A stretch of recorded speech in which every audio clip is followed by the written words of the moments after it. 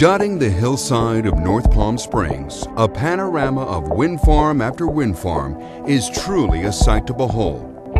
Serene yet powerful, hundreds of wind turbines provide a much-needed source of natural energy to California's San Gorgonio Pass region and beyond. The benefits of wind energy in California is that it's a clean, green, renewable source of energy. We don't clear mountaintops, we don't punch holes in the ground, and we certainly aren't dependent upon foreign governments for our energy sources. Currently, wind farms account for 10% of power in California and approximately 1% power throughout the U.S. What we're really looking for in wind energy is a national energy policy. Certainly the renewable portfolio standards that we have are going to help, but wind energy in California could supply 20% of California's power made right here in the state. And this can be translated throughout the United States, that not only wind, but solar, geothermal, and hydropower that's homegrown could supply all our energy needs. As a result, new companies are being formed to come up with innovative technologies that will provide renewable energy solutions well into the future. With a passion to improve and expand wind energy and other renewable energy technologies, environmental entrepreneur and inventor Richard Burt and business executive Donna Cunningham formed Windera Power Systems, Inc., a technology-driven company in 2006. Windera has some truly unique technology.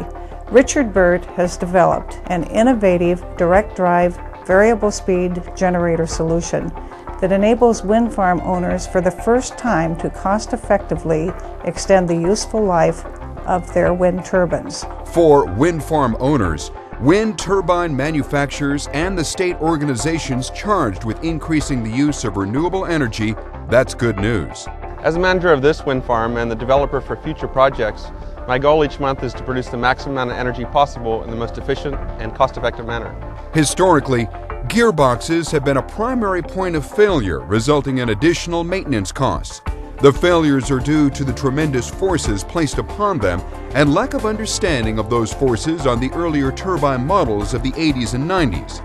The first and second generation wind turbines use conventional electric generators that operate at fixed speeds and produce usable electricity when wind speeds are sufficiently strong. The newer turbines of today have power electronics allowing for variable speeds but still use expensive gearboxes. The San Gorgonio Pass area, located between the cool ocean and hot desert, is an ideal location for capturing wind due to the rising hot desert air and the cooler air rushing in to replace it. My project has 224 existing wind turbines, and I'm developing another 50 turbines for a total of 150 megawatts. I'm always interested in new technologies such as Windera's because I'm always looking to lower my maintenance costs and make projects more profitable.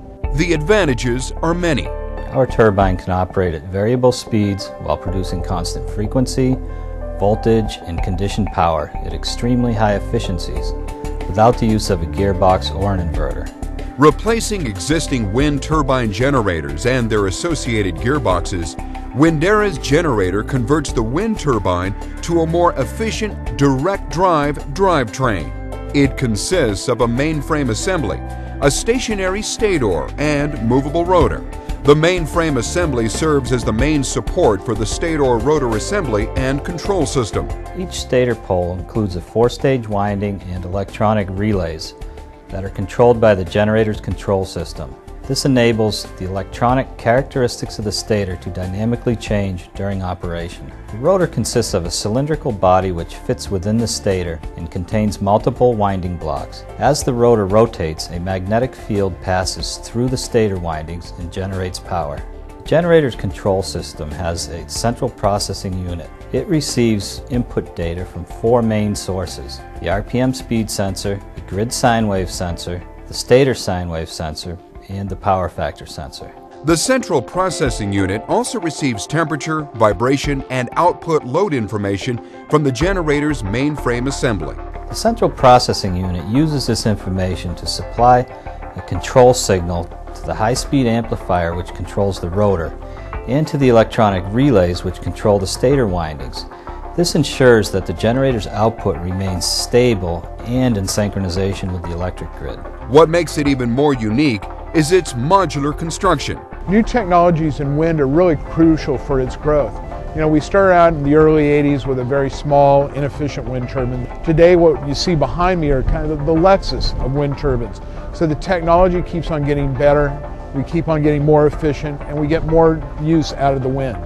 Windera Power Systems envisions a very bright future for the energy market. We believe that there will be major offshore wind farms stretching from Florida all the way up to Maine. The wind turbines will be in the 7 to 10 megawatt range and will be tied to a large offshore grid. That grid will be connected to several major East Coast cities. We at Windera are preparing to become a part of that market. To learn more, log on to www.winderapower.com or call 904-553-6627.